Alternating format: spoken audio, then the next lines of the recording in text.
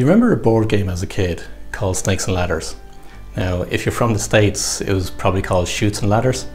But what Snakes and Ladders was, it was a board game whereby it had 100 squares, starting off at a 1 and ending in 100. And in order to win this game, you had to roll a dice, and whatever number that appeared on the dice after you rolled it, you moved forward those steps. So if, for example, you rolled a 4, well then you moved forward 4 squares. If you rolled a 6, you moved forward 6 squares. And that was basically the essence of the game. However, on the board game were snakes and there were ladders. So if you landed on the bottom of a ladder, well then it meant that you could move up the ladder, so therefore you could win the game faster. Or if you landed on the head of a snake, unfortunately what happened was that you ended up going down the snake, so therefore you're going backwards in the game. And if you had a number of different players playing the game, you'd be constantly going this back and forth, and eventually there'd be one winner of the game. They'd reach 100 and they'd win. So that's what the game was in essence all about. However, what's it got to do with our life? Well, there's a lot that we can actually learn from the Snakes and Ladders game. So we start off at square one, meaning that we're born and we're given a body and we're given a persona. And that's where we start. We start at square one, we're born. And as we roll the dice, we could get a 6, we'd be really, really happy, or we could get a 1 or 2 and be not so happy. But we never know what's going to show up on the next square. We never know what our next step is going to be, because it's all determined on the roll of a dice. So therefore, we roll the dice, we move forward. Now, what happens is that we could land on the bottom of the ladder and we could move up.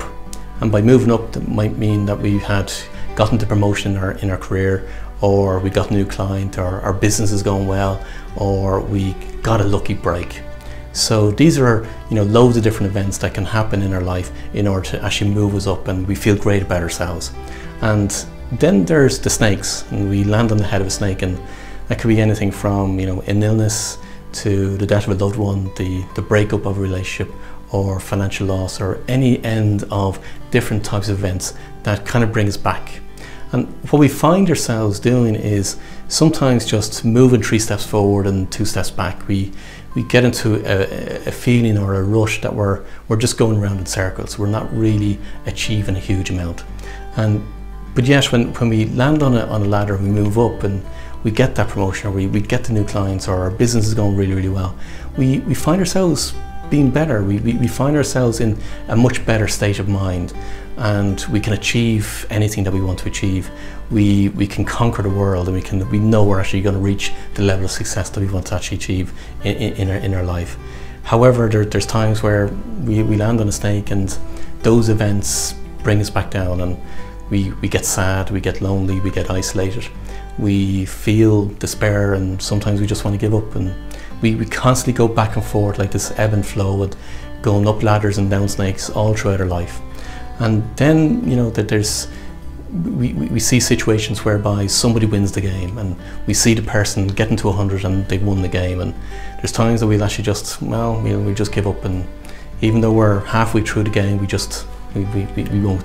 we won't continue. We just give up, whether it be our career, our business, or whatever it be. Or there's times where the feeling of despair may be so much that we'll actually just throw the board game in the air and we just give up permanently. And then there's no way forward then. But there's other times whereby, as you get closer to reaching success and you get closer to reaching 100, what you'll find is that, all these snakes start to appear. And even though you may have only come across the one or odd snake every now and again as you're playing the game of life, as you reach success, for some reason, you seem to come across a lot more snakes. And what tends to happen is that we kind of give up at that point, but equally there's the ones that just keep fighting the snakes. They keep pulling back and they'll go again, and they keep coming back and they'll go again in order to actually reach 100 and to win the game. And that's really what life is all about. It's about playing the game and get to 100 and trying to win as best we possibly can, and how best to tackle the snakes that appear and making best advantage of the ladders as we land on them.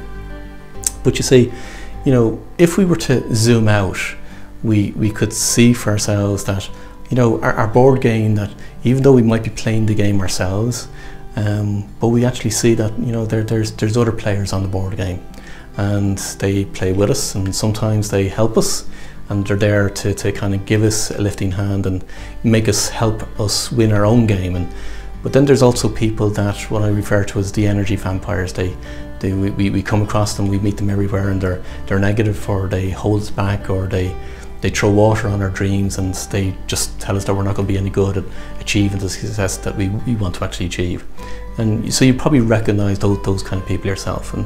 But let's zoom out a little bit further, and let's just for one moment just imagine that, you know, our board game was connected to other board games, and you know, we were surrounded by board games, and we just zoomed out a little bit more, and we just saw the enormity of all these board games being played, and all these players moving all around all these board games. And you know, sometimes those players would move onto our board games, sometimes we'd move onto other people's board games. But you know, just as much as in life we're going through life, and we come across people, and people come across us, and we're here for a short period of time with some people, and others we're here for longer periods of time. But it's just to realize that, you know, in some way we're all connected. We're all really connected in the overall scheme of things, and we can really only begin to see the enormity of all of that when we start to zoom out and observe our life from afar. But one thing that we get to miss, and one thing that, yeah, you'll probably remember as a child when you're playing the board game, was that, you know, it's a game. That's all it is. It's a game, and you're here to play the game as best you possibly can, and to reach the levels of height that you absolutely personally want to actually achieve, and you can achieve. But it's a game, and sometimes we forget that the fun that we used to have as kids, as we grow up and we get battered and bruised because we've come across so many snakes in this world, and the negative people that come across us, we tend to forget that, you know, we should be having fun. And by not having fun, well, then life becomes that little bit harder. But what you got to realize is that, you know, it is a game, and we can begin to see the snakes as they appear, and see them for what they are. And we know that if we just keep going, all we have to do is just keep rolling the dice, and we'll get to reach our own 100 if we just keep going and just keep having fun and just keep achieving the things that we want to actually achieve.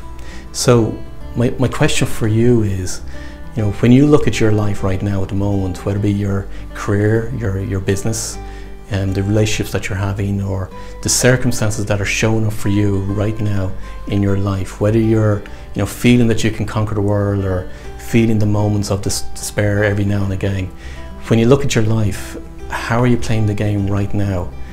Are you having fun? Are you seeing it as a game? Are you realizing that, actually, do you know what?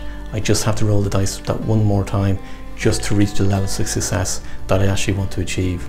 So with that analogy and that understanding of the snakes and ladders, and understand that really our life is pretty much like that board game that we used to play as kids, well, then perhaps we could start to have a little bit more fun, a little bit more enjoyment in our life, and actually get to reach the level of success and achievement that we actually want to achieve.